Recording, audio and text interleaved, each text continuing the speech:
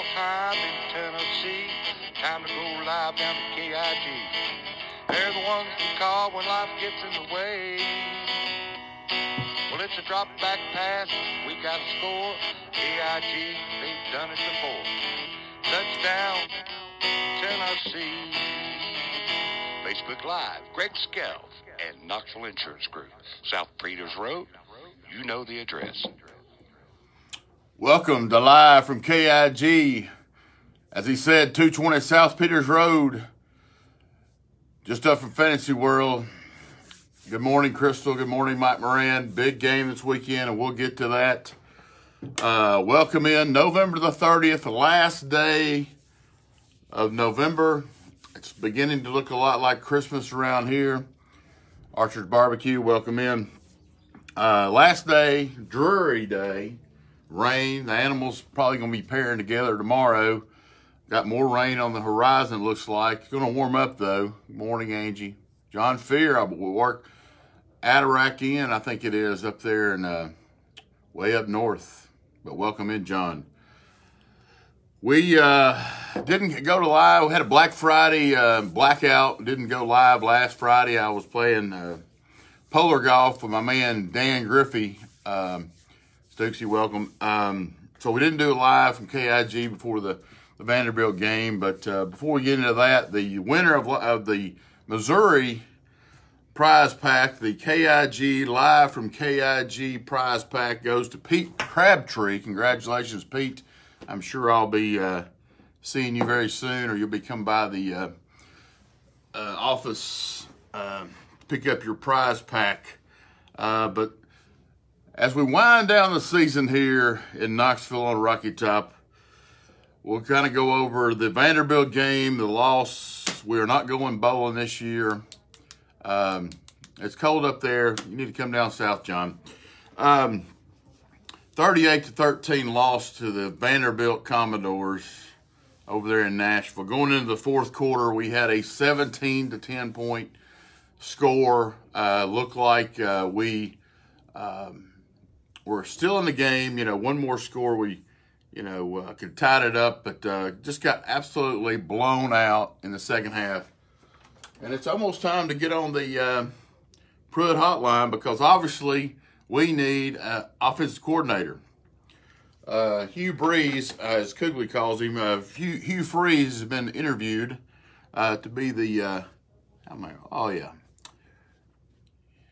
Hugh Breeze, as Kugley says, has been interviewed. So hopefully by the end of the day, we should have an offensive coordinator, maybe him, maybe somebody to run this offense. We've got a good quarterback, I think, for 2020 coming in. It's committed yesterday. So things are looking up good on Rocky Top. Everybody's so down. We're not going bowling. But, as we look back, we did beat two top 20 teams, something Butch Jones has never done in one season. We didn't go, we kind of blew the David Trentnell, welcome in. Kind of blew the Vanderbilt game, so we're back to the drawing board on that. But guess what? It's basketball time in Tennessee. Did you happen to catch the Tennessee-Kansas game? Went to overtime. Fifth-ranked Volunteers took on the Kansas Jayhawks, took them to the wire, if you will, and lost in overtime, but only dropped to number 6. And we've got, I think, not Sunday, but a week from Sunday, we've got the Gonzaga. I think they're number 1 now, so we'll be playing them. So hopefully we got something to look forward to here on Rocky Top. I digress a little bit. Google reviews. Google Knoxville Insurance, and you'll see Knoxville Insurance Group, and give us a 5-star review. Got another poster. You can't really read it, but I always give great service from Knoxville Insurance Group. We doze, we never close here, 24/7. KIGTN.com, go to Greg.com, whatever we need. We're an independent agency. If we can help you in any way, give us a call. We'll be happy to. If you're with a captive agency, Snake Farm, Allstate, Bo Brower. Big win for the Ohio State Buckeyes. It's hard for me to say that because I'm not a big Ohio State Buckeye fan, but beat the Wolverines like a drum.